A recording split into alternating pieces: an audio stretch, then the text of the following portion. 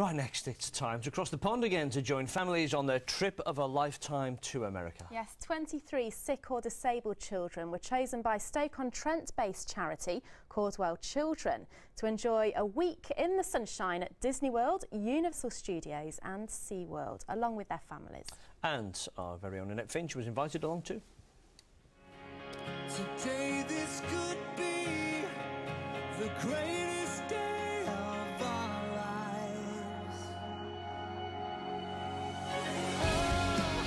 And the world comes alive. And the world comes alive. And the world comes alive. Okay, just throw your leg right over. Okay. Yeah. Just 5 months ago, this little boy was critically ill in hospital.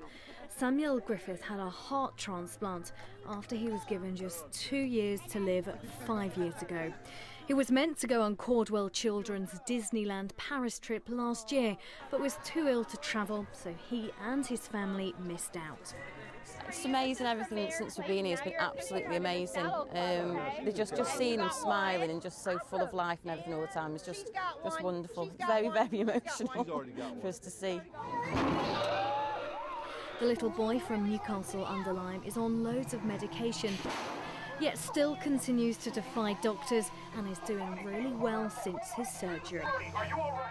Samuel's been in and out of hospital all of his life, so this was a well-deserved break for him and for his brother and sister, meeting characters they normally watch at home on TV. Samuel will need medical care for the rest of his life and might not be able to do everything that other little boys do, but not many little boys can say they've met Bart Simpson.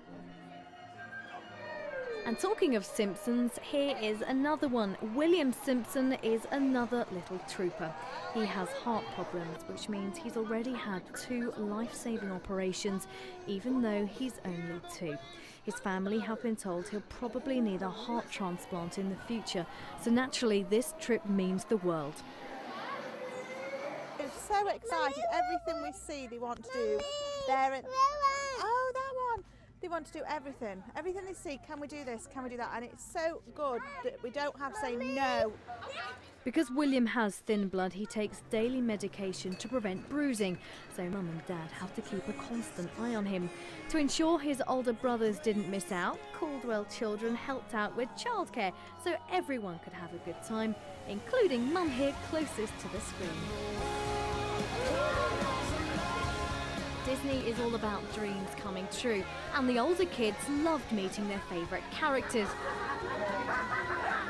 But for little William, it was all a bit scary. Well, huge mice are quite frightening, aren't they? Money couldn't buy the happiness on the faces that we see with the things like this. You'd probably never ever see the happiness again. Tomorrow we join Jake Feeney from Shirley as he goes abroad for the very first time, and we find out more about the village which made these Midlands kids' wishes come true.